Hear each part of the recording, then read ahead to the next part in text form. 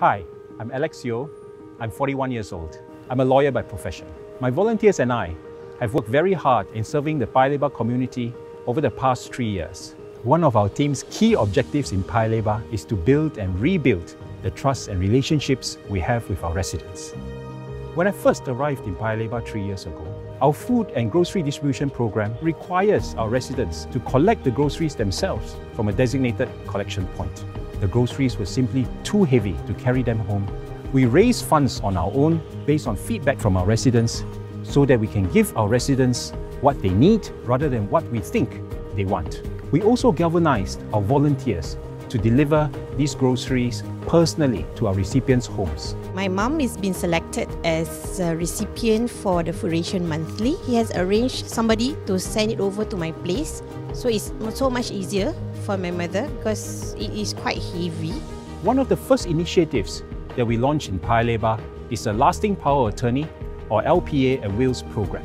I gathered a group of volunteer lawyers and doctors to do LPAs on a pro bono basis. We have helped over 650 families execute LPAs since 2017.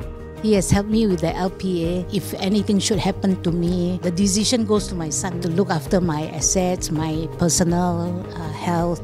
It is not how long we live, but how well we live that matters. Paya Lebar is a mature estate. We have quite a number of seniors that live amongst us in the community. We launched the Health and Wellness program in order to allow our seniors and their families to enjoy free medical screenings and take measures to mitigate their conditions for all of us to live healthier and more active lives.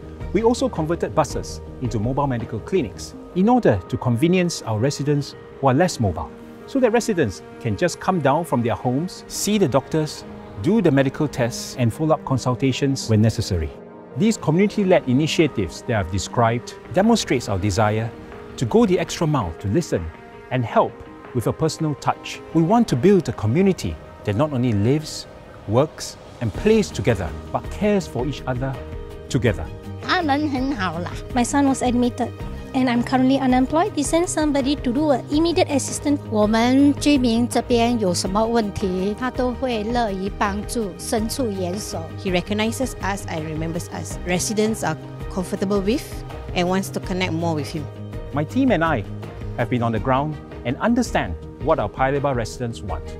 We seek your mandate to continue serving the Paya Lebar community together.